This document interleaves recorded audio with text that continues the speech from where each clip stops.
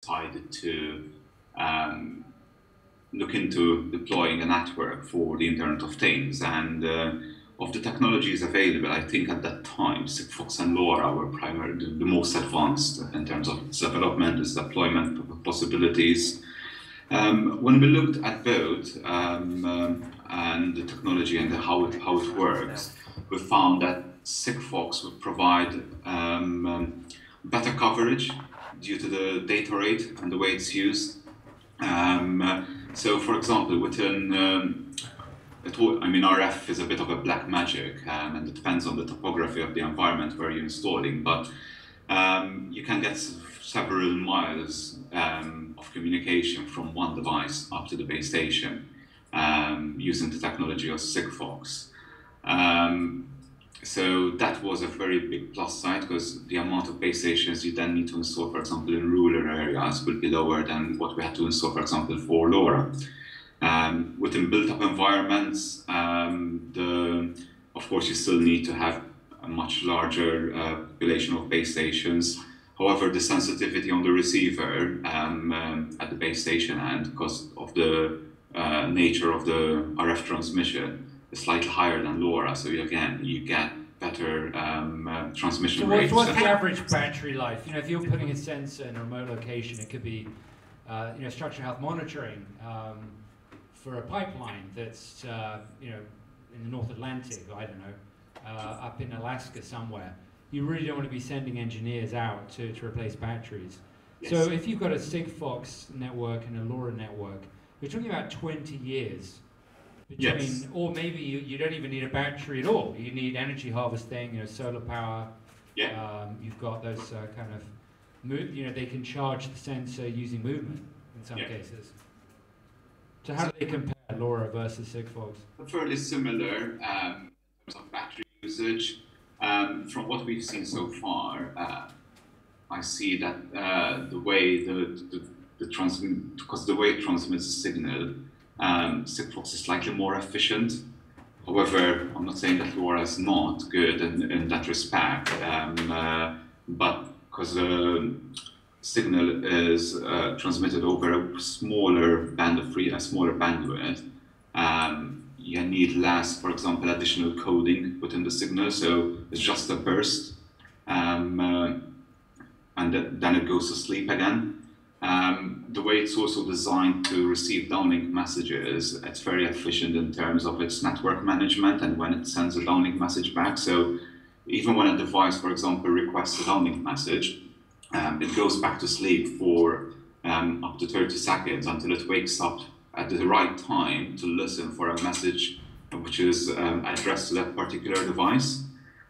So they're fairly similar. I think it's slightly more efficient on the Sigfox end, but not by much.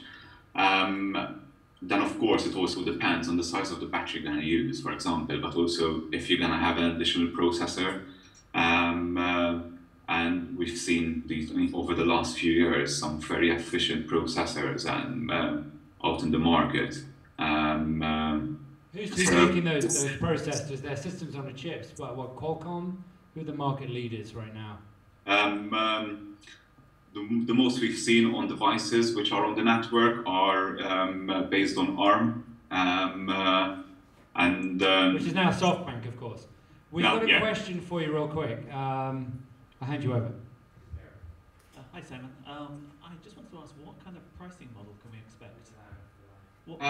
So I think I'm not really pricing model based on what?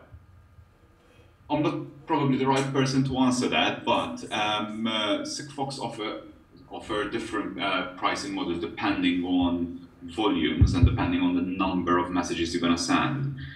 Off the top of my head, if I remember correctly, there's four bands of message transmissions per day, starting from the very basic, where you send up to 2 a day, to 50 messages, 100, and the maximum of 140 per day.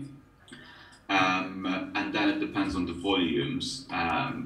But the idea is that it will make it a lot cheap to run. Unfortunately, I don't have the figures off the top of my head, and I'm probably not the best person to ask in terms of pricing. I know that it depends on how much usage you're going to have. But I mentioned also the 140 messages maximum per day. That's due to the regulations of operating within the ISM band, and the number of transmissions you can do per hour hence equates to 140, and this allows also for downlink messages then. Any other questions? I've got one. Just a minute. Let's get the mic. Yeah. Like I see, I need this audio for the live stream. There you go. Hi, sorry, it's kind of just tied into that question, but and maybe you can't give exactly, but can you give any indicative sort of pricing about that upper message cost and how it might compare to maybe SIM contracts you might get at the moment, sort of per month? I'm afraid I don't know the answer, but what we could do is, if you can hand the details over to Simon, we can get back to you with regards to that. I'm afraid I really don't know the answer to that. I would have to refer to my commercial colleagues regarding that. It just seems to me like there's a cultural divide between these kind of dynamic startups like Sigfox that have gone the route of raising a ton, and they're going to need it, of VC funding. I think Sigfox closed the largest VC round in French history. What was it, 150 million bucks? I'm not even sure. Like I said, they're going to need that and a lot more in order to deploy this network and remain competitive. And you've got the sort of open source standards. And really, you know, IoT NB is a kind of an effort of the incumbents. You know, the guys who come from a tradition of the embedding SIM cards, 3G, 4G, 5G, and they're trying now to get in on the act. Do you think those guys, those sort of the narrowband IoT consortium or consortii, have kind of missed the initiative, are kind of missing out to LoRa and Sigfox and Ingenu and so on? The new kids on the block, as it were. Yeah, going back to what you said about the VCs raised, and I believe Sigfox are going to a next round also of funding, because they have quite a lot of global ambitions, and in some countries they're deploying the network themselves. In places like the UK, we partnered with them and we're deploying the network in the UK. I think I'm fairly excited, to be honest, with the release of the spec for narrowband IoT and LTE-M, because I think, yes, it came a bit too late. I think they were more focused on deploying 4G and getting up and running with the getting some specifications for 5G in place. And what Sigfox and LoRa have done is try to get ahead of the curve in terms of their network deployment. I believe that narrowband IoT and LTE-M would be complementary. They won't necessarily try to kill off Sigfox and LoRa, because their use base will probably be different applications. There are statements from Vodafone and Huawei, for example, who are pushing very hard on narrowband IoT, that they will take over what Sigfox and LoRa are trying to address the market for. But I believe they'll be complementary to each other.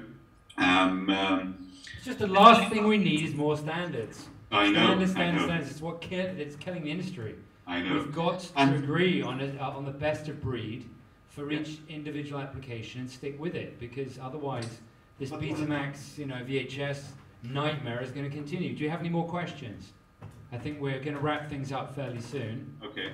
I mean, the other thing I want to add is, even if at least, for example, the radio side has different standards, when you get to receiving the data from those objects, at least if we can have a set of standardized methods to accept that data, process it, and present it to an application, then at least maybe if we have that bit, there is some benefit to that. And for example, HyperCat are one of the consortiums who are trying to achieve that. But yeah, it remains to be seen. BT HyperCat is yet another smart city initiative, yet another standard.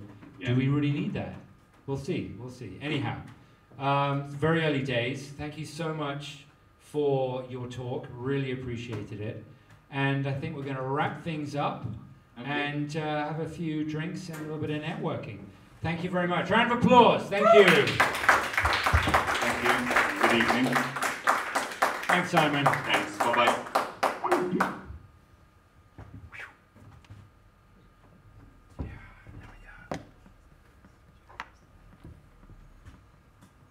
Yeah, different crowd.